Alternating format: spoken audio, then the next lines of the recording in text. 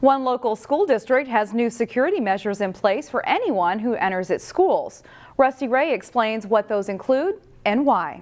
Welcome! In an effort to keep everyone inside Brooklyn Center Community Schools safe, the district now has a new procedure for anyone who visits. And our goal is to ultimately know who is in our buildings. And so the goal would be that all adults are either wearing one of our ID badges or wearing these new stickers that come out of this technology system that we're using. When visitors enter now, the procedure at the front desk goes like this. You present your ID. All right, where are you visiting today? Front desk personnel put your ID into the reader, and along the way, it checks the ID against child sex offender databases. Once the person is approved to enter the building, a ID badge is printed out. That sticker is the key to making sure everyone knows who's who, and the biggest difference from the old way of checking in. It's easily identifiable. A staff member walking down the hall can say, oh yes, that person is here, that specific purpose, and it has the date on it so that it's not something that's been used from the previous week or previous year. And for those who may not have a state-issued photo ID, and we can enter them manually. We don't want to turn away any visitors that we want in the buildings. To keep everyone as safe as possible.